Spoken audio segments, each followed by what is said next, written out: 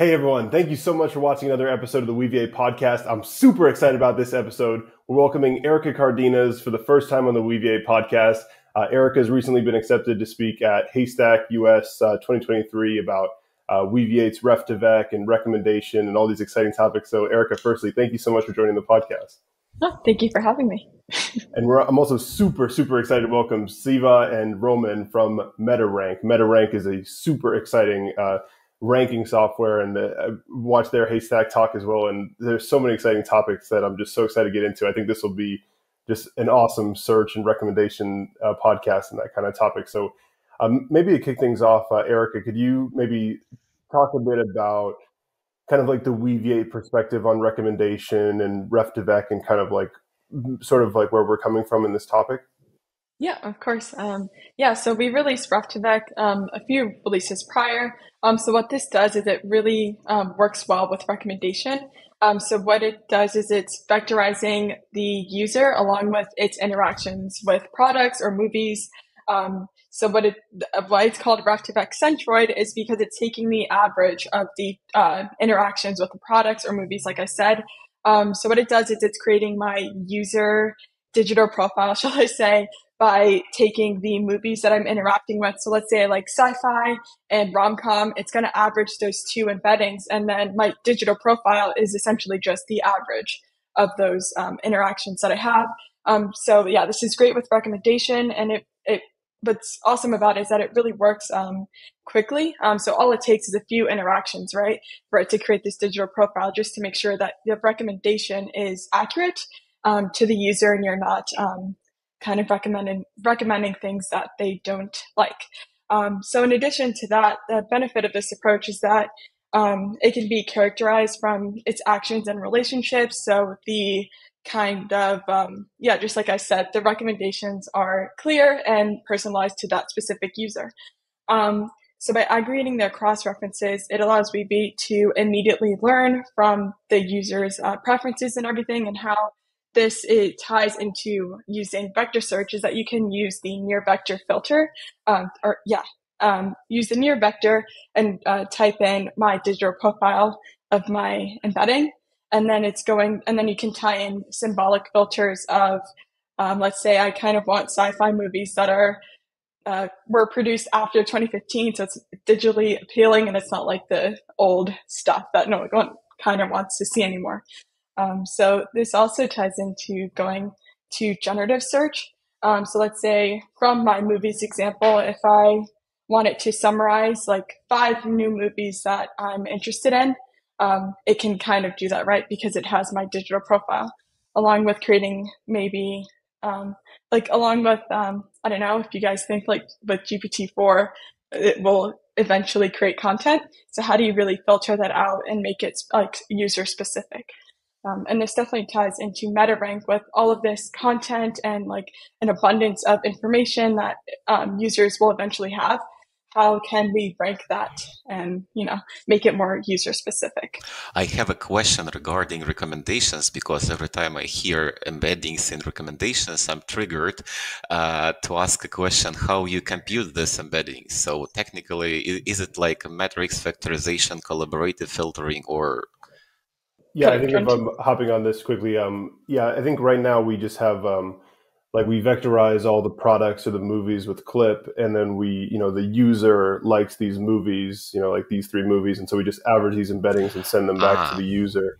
Yeah. So. I think, and I'd love to talk about how this extends to collaborative filtering. I think that'll be a super interesting topic, but I think that was a really great background, Erika, and I think that really sets the stage for kind of our interest in recommendation. I think also kind of ranking this topic is, of course, relevant to search in general, where, we'll get into these kind of things. But to pass the mic, Roman and Siva, can you tell us about kind of like the founding story of Metarank, generally how you're seeing the space? Yeah, maybe I can chip in, because probably later on Roman will do the main talking because he's more technical than I am. We've been working closely with Roman for more than 7 years already, I think. We've been working in an e-commerce startup before, and the startup was in the search and recommendation space.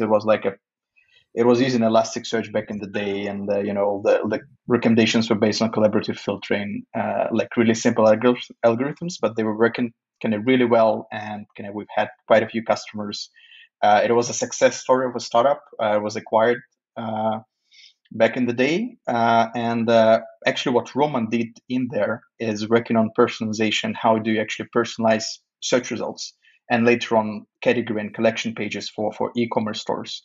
I was kind of managing Roman a bit. So kind of that's how we came up together with the idea of having an open source engine that can do personalization and do personalized ranking kind of for everyone that is not specific to e-commerce or ed tech or kind of any other vertical, that you can easily kind of just take, drop some configuration, drop your events, and then kind of it runs the personalization. You don't need to know a lot machine learning stuff or data science. Kind of you don't need to set up complex data pipelines, kind of use serious stuff, etc. You just take the tool; it works almost out of the box. Kind of that was kind of the idea behind Metarank, and yeah, maybe Roman can kick in now because he's been working mostly on it from the code perspective. Yeah, so as you mentioned Haystack, so when Learn to Rank was a hyped thing, like for in 2023, it's not anymore like like on a hype, but more like a commodity. But back in the days, if you hear all the talks related to ranking, they're kind of, you only change the company names, but the general, like, okay, we did some sort of feature engineering, this type of labelings and back and forth, and then we throw everything to XGBoost and got our improvement in conversion. You can just see that the companies are doing the same thing, but it usually takes quite some time to set up all this data processing pipeline, because throwing things on XGBoost is easy. Computing the things, especially in real time, is not. So we decided to make it like a commodity, So how it was with Lucene originally, because to do search back in the days, you need to be, like a Java specialist, knowing how inverted indexes work and do this crazy things with the Lucene API, which is obscure enough. And then Solr and Elasticsearch came, and then no one even knows how Lucene works. You just throw JSONs to Elastic and it works. Eventually, this commoditization is happening, for my own experience and my own opinion, even with this vector search, because like HNSV is 2016 or something.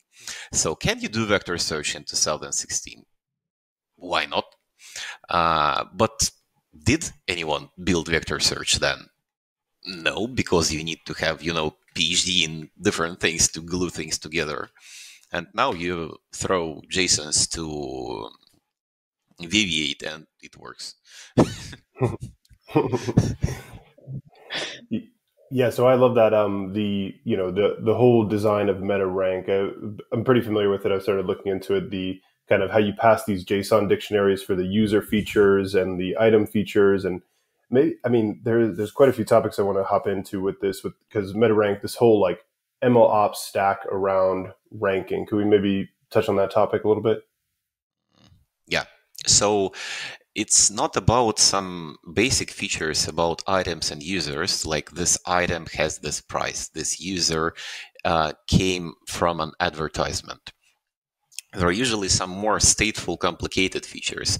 This item has a click-through rate of something over the last 7 days, and it quickly becomes quite complicated if you want to do backtesting and training, so you need to have some feature logging, this two ways of computing features like offline, online. And if you want to do something more complicated, embeddings, do some cross encoders, it also complicates things, but at the end, it's the same thing. So, okay, take mini LM from sentence transformers and feed it with query and with a title and compute the similarity. So it's the same thing people are doing again and again. So we wanted to make it also a commodity, like you throw JSONs to Metarank and it works. I have one question on this topic. So Seva and Roman, you guys really touched on making Metarank user-friendly and easy for people to use, right? It's like very abstract. They don't really know what's going on under the hood. It's just like as simple as just throwing a JSON file. So how do you guys prioritize the user experience in this case, and what kind of approach do you take to that?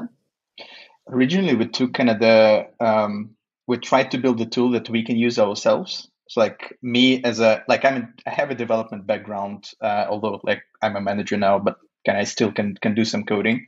But I'm not versed in this all ML stuff or data science, whatever.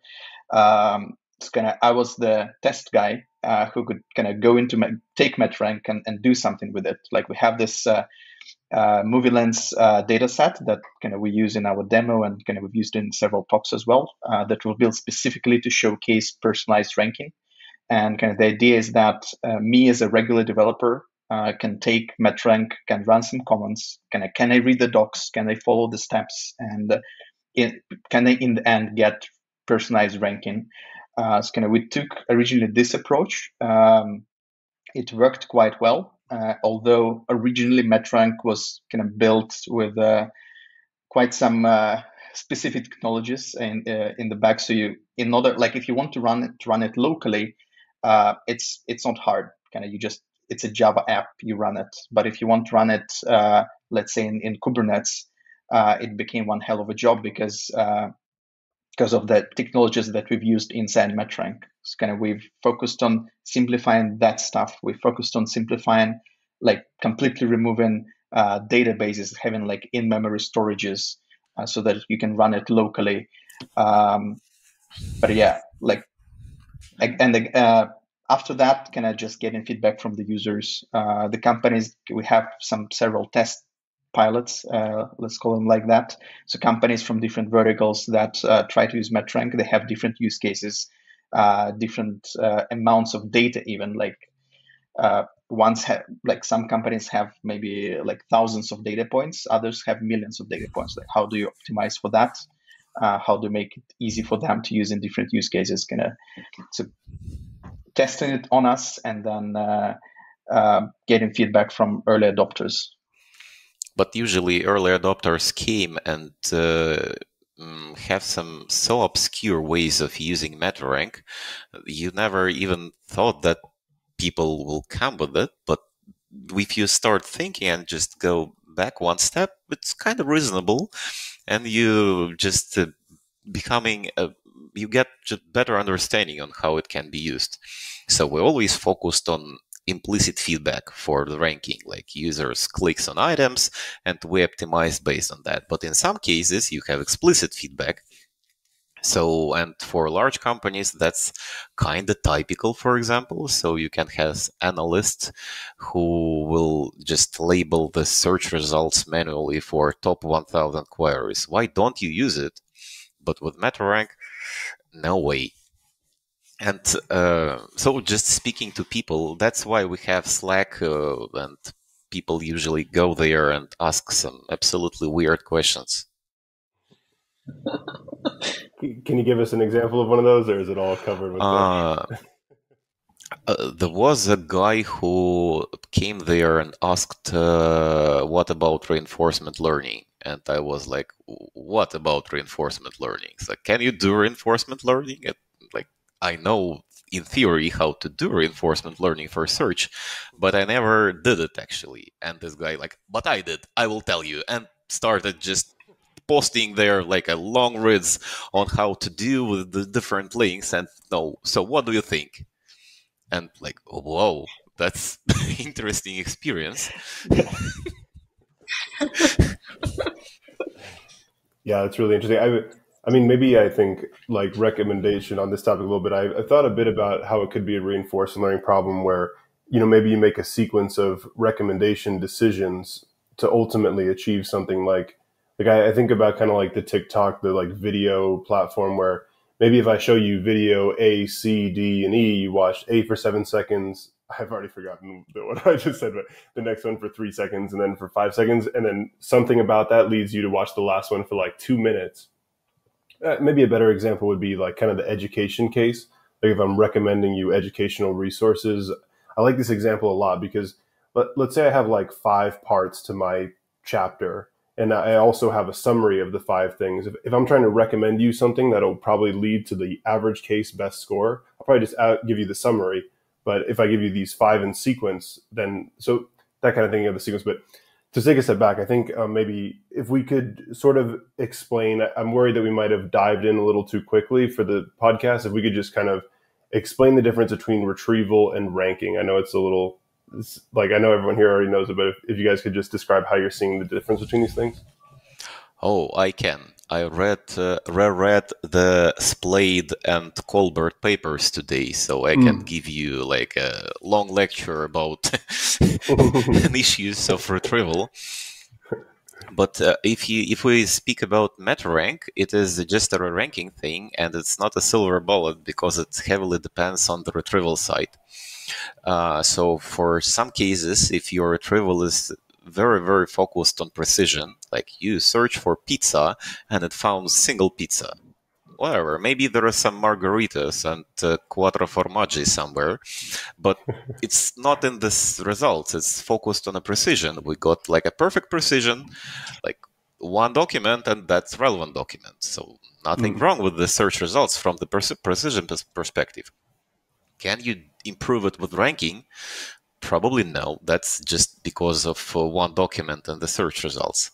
So you need to balance between precision and recall. So allow something which might not be 100% relevant, but there will be just more relevant results overall. But where is the balance? That's a good question. So I don't know. For Elasticsearch, it's if you have a long queries, you can combine them with OR. So at the end, it will allow you to have some better recall in the cost of noise in the search results. Semantic search, in theory, helps, like, solves this particular problem. Because, for example, if you're searching for pizza, it's just single term. Like, you can't have pizza or pizza. So with semantic similarity, it will match also pepperoni and all that things. Can you explain more about the history of ranking with keyword features? Like exactly like the pizza and then like... So I didn't get the question. Like ranking with keywords is... Well, yeah, I guess my angle is like, how do you combine like with the text features, such as like with BM25, the BM25 score along with like an n-gram matching? Like, how do you rank with that? Okay. So, Roman, maybe we can also touch the point about multi, how do we call them? Retrieval retrievers. Yeah. Yeah. But I will start with usually how people rank when they don't have any feedback. So, for example, you have n-grams, you have BM25 scores, you can have some cosine distance between embeddings, and so on. These are just characteristics of your items. So you can't just throw it as a ranking factor to the lambda mart model for this. Like literally just throw things and to XGBoost and hope that it will work. And surprisingly, it usually works. So there are some approaches even to do it within Elasticsearch, like playing with boosts. So there was a talk on Haystack a couple of years ago about learning to boost, and there was like an almost analytical solution to the problem of how to optimize boosts. Not like randomly, but you literally just compute which boosts are minimizing pairwise loss across your click-through history, which sounds very smart, but at the end it's just logistic regression, and you got your numbers, like put this boost there and you got your nice ranking. But in some cases, for case like multiple retrievers, when you have Elasticsearch for term matching and I don't know, Weaviate for semantic matching, and then you can intersect these two sets of results in a single ranking. So if document comes only from term matching, then it got only BM25 score. If it comes from Weaviate and Elasticsearch, then there are two ranking factors, like your BM25 score and your cosine distance, and you use it. So if you have only two ranking factors, you can go without all this complicated lambda mart methods. But if you mix user behavior, I don't know, like a click-through per item, or maybe per click conversion rate, or maybe length of a document, or length of your query, then a number of ranking factors goes up, and you can't just mix it with logistic regression that easily, because it doesn't become more stable when you have more ranking factors. Yeah, and kind of when it comes to Metarank, from the Metarank's user perspective, it's the same thing. You just have some YAML configuration for those features. So you have BM25 as a feature for the lambda mart model. You have let's say cosine similarity as another feature, maybe something else as another feature, and Metarank does all the work for you for kind of combining those features together, combining the scores of your items. Like if you have a set of results from multiple retrievers, Metarank combines those kind of the scores of each retriever and kind of does all the smart things, puts it into the model, and kind of you get the optimal ranking in the end that kind of increases your CTR or whatever else it can increase, kind of depending on your KPIs and your business goals. Kind of that's kind of where we try to make the life easier for the people. Kind of you only need to think how you match stuff together in case of multiple retrievers, for example. But I got the impression that all this ranking optimization are kind of a complicated topic for people. So if you're attending Haystack conference, probably you know what's that. But if you're trying to explain to your grandma what is the ranking, and or just, you pitch investors like, oh, we do re-ranking, and they're like, you do what? So we're considering to make it a bit more human friendly. So we also do recommendations, because it's also kind of not completely similar, but given the data model we have for the input events, it's quite easy to implement recommendations on top. So so Metarank is just a way to have a contract about type of different events, like Segment.io does for analytics, for example.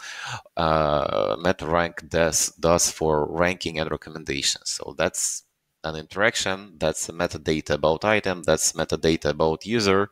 You just throw it there and it works. And you just tune the parameters of different models. So from my experience, doing machine learning is usually like 5% of all the time you do while building ranking or recommendations, and 95% you just struggle and cry around different data pipelines.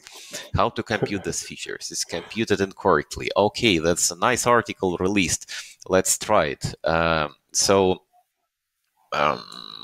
it would be nice if the contract stays the same and you got all these improvements just for free. Yeah, it's another kind of fun thing about recommendations is that kind of originally Metarank was only about re-ranking and kind of personalized re-ranking. And we did a Hacker News launch about a year ago, and people were kind of really excited. We were not expecting to have that much response and kind of people writing us, joining Slack, etc. But everyone was asking about recommendations, because whenever kind of you talk about ranking and personalization, everyone thinks about recommendations. And kind of finally, about like 2 months ago, probably, we've added the ability to calculate recommendations into Metarank as well. And that's also kind of based on the user feedback that we got, because when it comes to recommendations, there are a lot of different algorithms. There are a lot of Python libraries that you can take to implement those recommendation widgets in your store or in your web app or on your social network. But in order to utilize them, you need to be a Python expert. You need to know you need to have data pipelines and all the other things to hook that up and display the recommendation widgets. With Metarank, you already have all of that built in, and thanks to we've already had that as well. That's why it was kind of easy for us to add those kind of recommendation generation stuff into Metarank. Yeah, so I think this topic is just super interesting. This kind of there's this kind of topic of multi-vector representation of objects. Like if I have, a book and I have a title, I have a abstract, let's say, and I have content, I would have a vector for the title, a vector for the content, a vector for the author, I don't know, multiple vectors that represent this object. And then when I'm ranking them, I would have the vector similarity score for the title, the BM25 score for the title, maybe also these n-gram features that Erika mentioned, and combining all of this with an XGBoost model. My big question with this kind of approach is, do you then kind of sacrifice out of domain generalization? By fitting it with this kind of model, do you just hyper focus on this data you have? How are you thinking about the generalization of this kind of approach? So in text search, if we just speak about text search, that you have only query and a document and that's it, it's hard to generalize, but usually you also have behavior. So, okay, this visitor interacted with was presented with these documents, and you have some sort of a bias in this training data because people click more on the first items, and then this item was displayed after that item, so there is some sort of pairwise difference. So it's just practically quite useful to do. So, and it still tries to optimize. These interactions between the features, like you described, the n-grams, they can be non-linear. So it's hard to find some linear explanation for them, like put them in a logistic regression and hope that it will rank properly. Because, for example, BM25 score is unbounded to the top, so it can 1 or 5 or 55 or 5,000. That's possible values, and you can't just easily normalize it, and so it quickly becomes quite complicated for normalizing different ranking factors. And if you throw everything at XGBoost, it just handles it automatically. Yeah, it's super interesting. And I think maybe staying on the XGBoost style, I'm super fascinated with the way that you've implemented the Kafka streaming and how you estimate the click-through rate within a window. Can you maybe talk about that kind of system design for how you get that feature with the streaming data? Because I think that's just a super powerful part of this. So that's a long story. So Seva mentioned that we did some design decisions originally. So when people try to run Metarank somewhere, they found that it's kind of a very complicated thing. So we used Apache Flink before that for the streaming, all the streaming, stateful streaming things.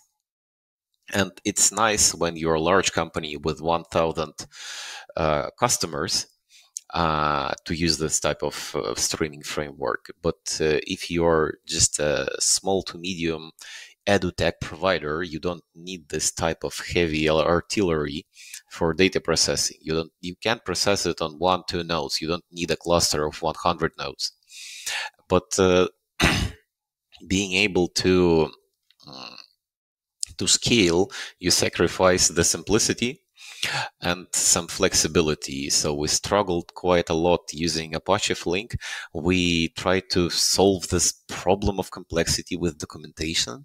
And when I wrote the Kubernetes deployment guide for Metarank, which was like a Bible, so huge, so long, with all this, you need to install this. Then you need to have Kubernetes operator to control state of the Apache Flink jobs.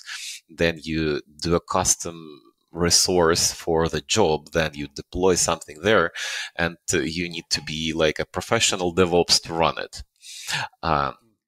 At the end, we just removed the Apache Flink and rewrote all this data processing pipeline into something more reasonable. At the end, it's just not really Java app, it's Scala app, but whatever, JVM app. We sacrifice scalability, but still it depends on performance. So for this click-through rates, it's one of the first complicated features in Metarank, but I remember that in my previous couple of companies, I spent quite some time implementing it properly, because you don't only need click-through rate right now for this period of time. If you do backtesting, you need to have to be able to answer for question, what was click-through rate for this item half a year ago for the 7 days? And you're like, that's possible to compute. But imagine that you have a couple of millions or maybe billions of different search results, and computing it 1 billion times quickly becomes unreasonable. So you do a lot of different tricks and hacks, and all these hacks are part of Metarank. So it's maybe my 5th attempt to implement this rolling window click-through rates. So technically, these click-through rates are aggregated within a bucket. So like 1 hour or maybe 1 day, it doesn't really matter. So they are aggregated not like the actual rate. So you count number of, for example, interactions like clicks and number of impressions in a rolling buffer of this, where bucket is like a period of time. And then from time to time, eventually, depending on your load, and not every time, like once in an hour, you divide one rolling buffer to another rolling buffer and get your rolling CTR. And then you aggregate for the periods, like 1 day and so on. So we spent quite some time. So originally, we even had something like a feature store implemented by ourselves on top of Apache Flink, but it was quite complicated to do some stateful things on top of that. And at the end, we get rid of it and simplified it quite a lot. But as a fan of test-driven development, it was like a pleasure factory. So you have so many tests, and you just make them, all of them pass, and at that moment you can release. Fast. Sorry guys, I need to plug in my computer. I'll be right. Yeah, no problem. Sorry about that. Okay, great. I do have a follow-on question. so I'll just go with. Awesome. So I think this kind of click-through rate, this discussion of feature store is really interesting. I'm really excited to have this chat and learn from you about this, because I've been thinking a lot about how do we integrate with Weaviate, with Metarank, what would this kind of thing look like? And maybe as a quick background, so Weaviate, we have symbolic properties, but I don't know how well that interfaces with this kind of CTR online estimation thing. I listened to your talk where you talk about, cold data, Postgres, hot data, Redis, and then or does this just live in Metarank, where as you mentioned, like one thing that's so cool about this is you've done the Kubernetes, like it's like an API that, with Weaviate, I can just kind of send my data, API, get score back. So like how would we integrate integrating the properties? Because we do have metadata in Weaviate. How do we integrate it with Metarank? So I think that's not the way Weaviate should be integrated with Metarank, but the integrations should happen on the customer side. So you send it's like an analytical events you send to Segment.io, like user actions. You got your inventory update, and this item now is in stock, or your title is changed, or price changed, or you got a new user registered, and you know something about this user, I don't know, country or age. It's also just bits of metadata, and you throw these events into the API or into the Kafka stream. But like with Segment or Google Analytics, just some specific types of events, you notify that this happened at that moment. And Metarank stores this huge log of all this metadata changes. And also you send events for, okay, I tried to display this search results or maybe recommendations to this visitor. And then visitor clicked on item number 3. So you send rankings and clicks. And then you have a very large click-through history with all the metadata for each item with the timestamps. And then you can replay in Metarank. So you can configure different types of feature extractors like click-through rate. And then you just replay all this history of events with your new features, and you get your back-tested results with all the features recomputed, even if you change something. So, but we see a way of integration between Metarank and Weaviate for recommendations, because how we do recommendations right now is that they are collaborative filtering based ones. And in the case, if your embedding is huge, we're just storing everything in RAM in, this HNSV lib, nothing fancy. And if you have a lot of items, you can't really store this in RAM because it quickly becomes expensive. So we have a way to integrate with different vector search engines by offloading this embedding. So how it looks like, so you're not computing these embeddings on the side. So customer just sends analytical events. Okay, that's a user, that's a click, that's a ranking. Metarank periodically computes all these embeddings and dumps them to Weaviate, for example. And then if you ask for a recommendation, it just also like a proxy for the Weaviate, but also computing the embeddings by itself. It can't do clip embeddings for movies, but it can do collaborative filtering embeddings for interactions. It can do content embeddings for text. So 2 weeks ago, I took part in a hackathon to build this type of functionality. So it's not yet, so it's in the master. So, but not, there's no stable release for that. But you can do any types of embedding. So we can do sentence transformers now and something custom if you just upload a CSV there with embeddings. And then it will just serve them either from memory if it can fit memory, or from some pluggable vector search engines if it can't. Yeah, also kind of in terms of kind of collaboration with the other companies, we did we tried to collaborate with OpenSearch because they've recently released the ability for external re-rankers to be plugged into OpenSearch itself. But it's still kind of it's only integrating only one part of Metarank, only the retrieval part, the re-ranking part, but you still need to send the analytical events anyway.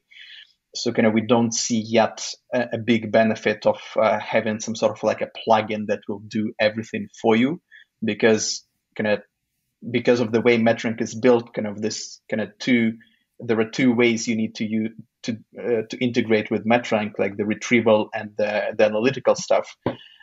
It's hard to build a connector for external libraries to integrate both of these parts. We haven't invested yet into building a plugin for OpenSearch. So that's why we're trying to concentrate on like how you can utilize different tools together, like as separate applications. And this hackathon that Roman mentioned, and the stuff around embeddings that's built into Metarank, it's not public yet. We haven't released it yet, and there is no documentation yet, but it's coming hopefully soon. There is documentation. If you go on our docs, there is a drop down there, and you need to choose not the stable one. Yeah, the unstable docs. Yeah. Yeah, but usually no one goes there.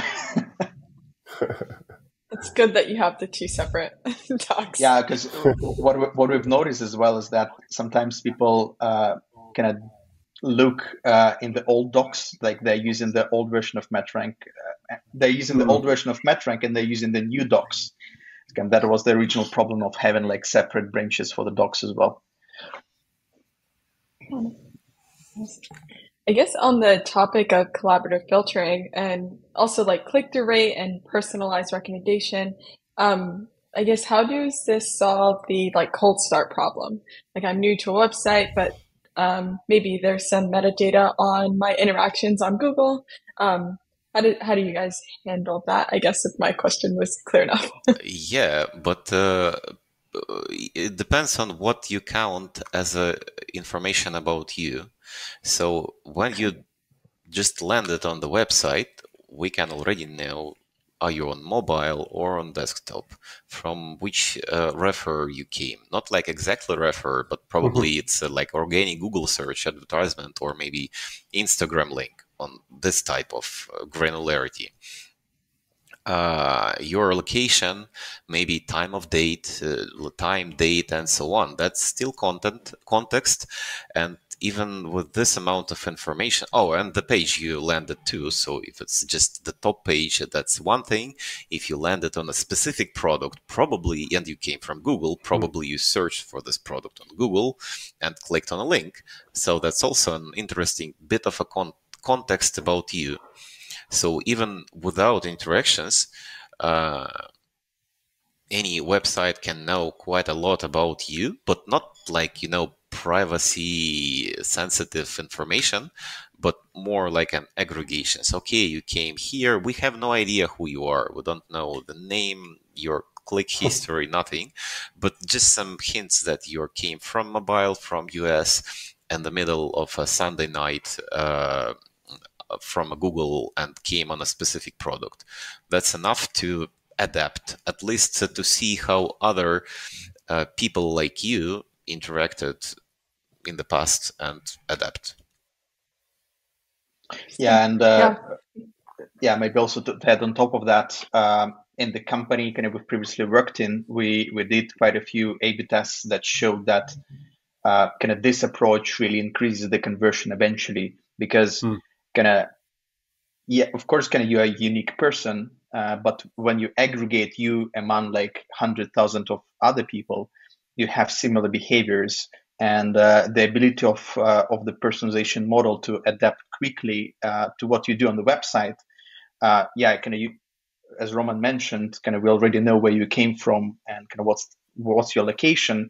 But as long as you click a few items, we already know your interests, what type of products you want to buy or whatever. So all of that is directly ingested into the model, and in almost real time you get a personalized ranking afterwards. So you don't need to know like really a lot about a person to start personalizing, as long as you have like the model built, as long as you use Metarank, for example. Yeah, I guess I always forget how much information is just like how you can create like this digital profile so easily. Just like, boom, I'm on the website, and now I'm not as unique as you said, right? Like I'm as similar as someone else's behavior, and it is personalized, and the products that you recommend are accurate. Amazing. There is some sort of a balance between privacy intrusiveness and like business values. So Metarank tries to be as generic as possible. So, for example, long time ago, it's not related to Metarank, but I've seen people doing it, that you can integrate with the DMP type of providers to get some more granular information about what you did before on other websites. So advertisers usually not only know this information about you, like Facebook. They know your interests, and you can purchase this type of segments, like to which segments you belong. And so, but it's usually used for ads, and there is a couple of large DMP platforms from Oracle and so on, and they on Oracle. Now there was a link somewhere that you can go with your normal browser to unsubscribe, like just opt out of tracking, and there you can ask for the data you have. For some reason, this link is down for a year. I'm just trying to do it again and again, and still kind of temporary problems come again later, and that's. But when it worked, it shown you like a segments for like it's a type of third-party tracking. And that's very privacy intrusive for me, so I'm against using it. And Metarank is about like a first party type of tracking. So you have zero known about you when you came on the website. So okay, you're on a mobile from UK. That's kind of it. But it's not that privacy intrusive as knowing your gender based on your searches on Facebook. Yeah, I'm really curious. Well, this kind of brings me into this topic of like the rank lens demo that you have and sort of this general topic of recommendation data sets. I think, like, what do you think about sort of the user features that are captured in these data sets? Are they realistic compared to the applications you work on?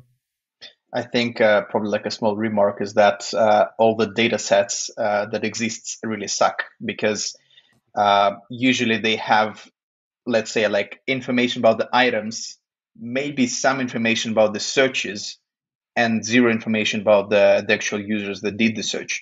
So it's almost impossible to do like a ranking demo because there are no open data sets that have user behavior embedded in them. And that was the background why we had to come up with our own data sets, kind of spend our money, etc. Use crowdsourcing engine to lock AI to help us build the necessary interactions for the data set as well. Roman, what do you think?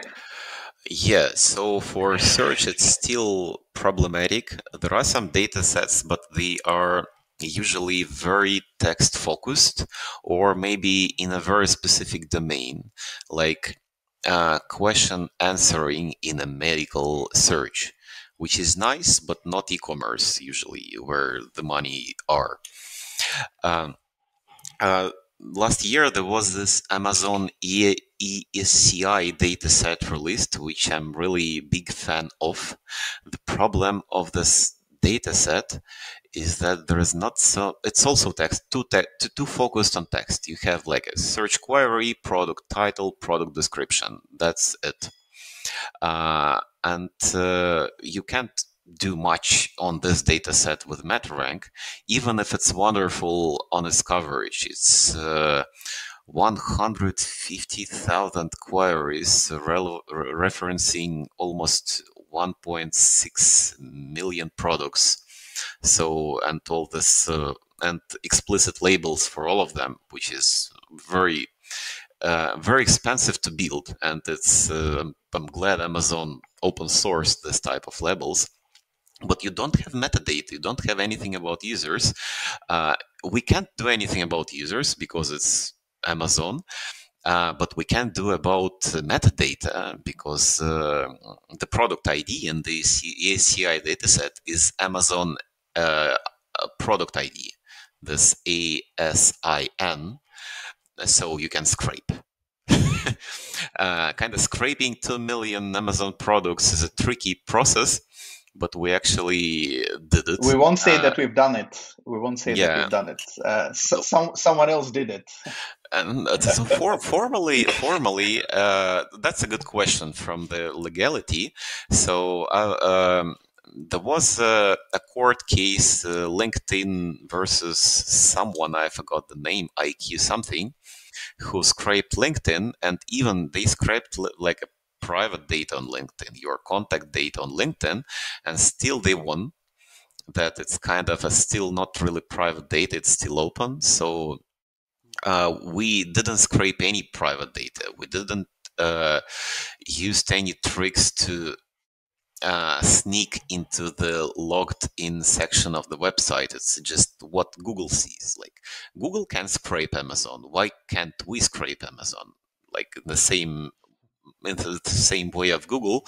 So there is an extension for the CSCI dataset from me personally to with all this metadata like prices, product popularity, review score, number of reviews, and all this structured information about and categories, which is also very important. So the end goal is to have some sort of a search demo of Metaranks, but there was no data set, and then Amazon ESCI came. But there is something missing, and now it's better. Yeah, but still it kind of misses the user metadata, so it's kind of hard to do personalized ranking demos or like tests even. And that's maybe like if Amazon will collaborate with Mechanical Turk, for example, which is an Amazon service, they can produce a data set that is kind of labeled with users as well, with user information.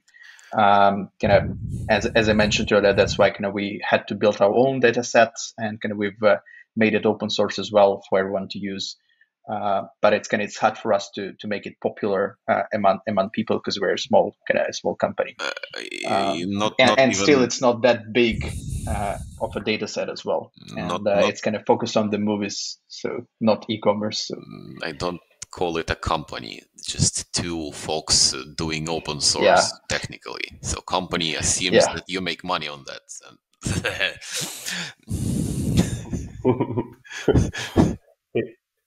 Yeah, this is such an interesting topic. When we were prototyping Ref2Vec, I had gone to Twitter and sort of similarly use the Twitter API to kind of like reverse out their recommendation a little bit. Like you can get some tweets out that way, and then you can see how well averaging the embeddings of like tweets, like for the case of our Ref2Vec thing.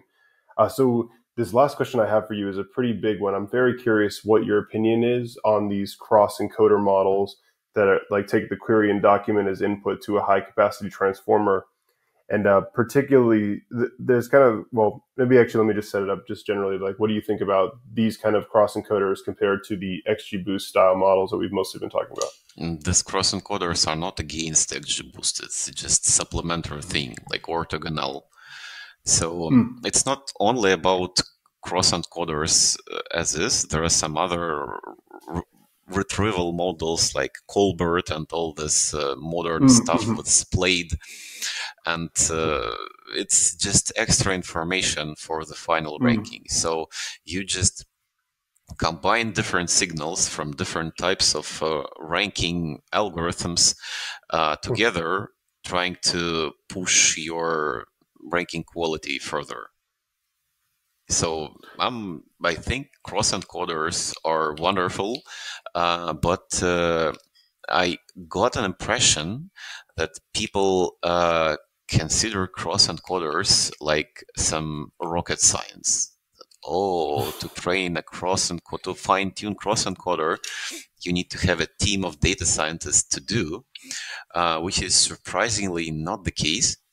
So it's quite easy. Just you only need to have GPU, a beefy GPU, but that's the only thing you need.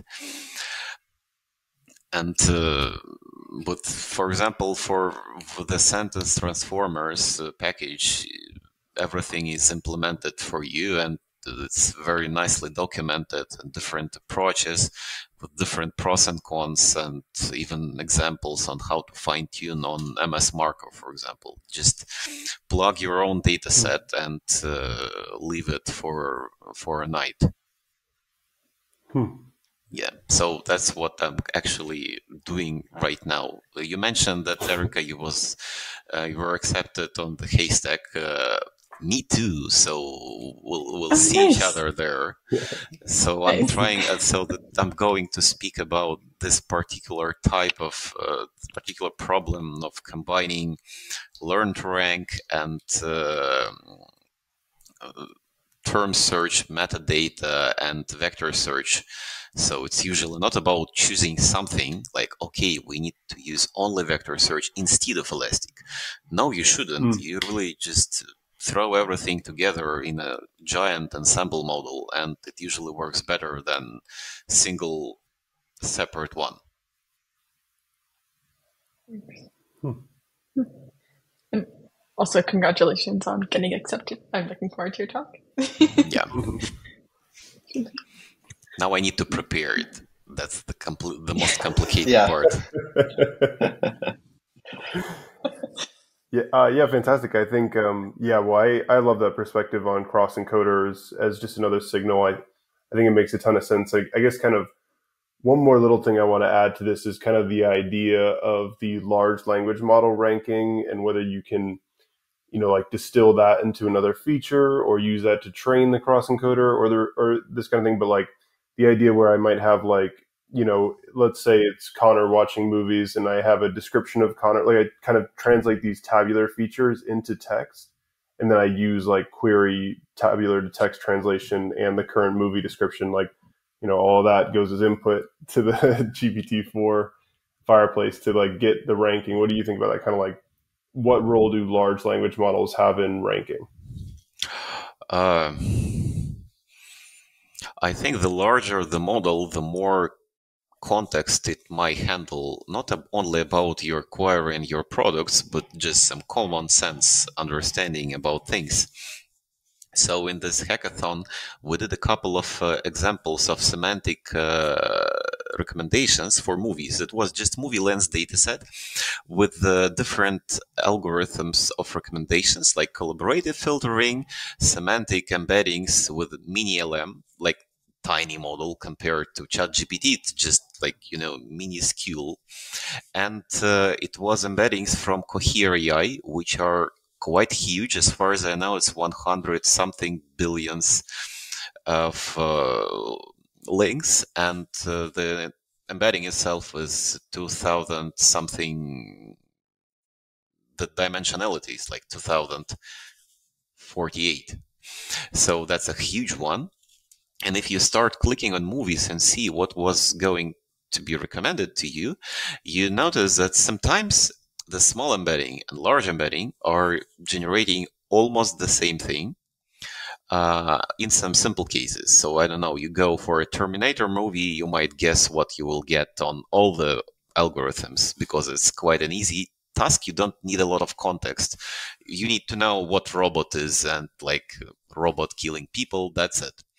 But a wonderful example was about Aliens, their Aliens movie. So collaborative filtering suggested something other people like. Yeah, it was something about space and some creepy movies. And this large embeddings from Cohere AI also was about different types of aliens, which are usually not very kind to people. So a bit different types of movies than collaborative filtering, but still in the same area. And the small embedding, which has a very limited amount of memory and amount of context it can handle, it found a couple of alien movies from the same franchise.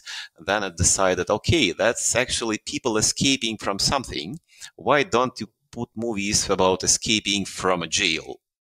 The same thing. And yeah, there's a movie called A Man Called Ripley. Ripley is so unusual name. Probably that's the same Ripley. So semantically, good match. But with the 80 megabytes, 80 millions of connections in the network, you can't just learn that there can be multiple Ripleys, actually. And there are multiple types of jails, and some jails are flying in space, and there's a bit different thing than jail on Earth. So I think the larger the model, the more descriptive it is, but it usually depends on hardware. So Cohere AI is like $1 per 1,000 embeddings. And if you need to embed 1 million items, like ESCI dataset, you need to spend $2,000 on that.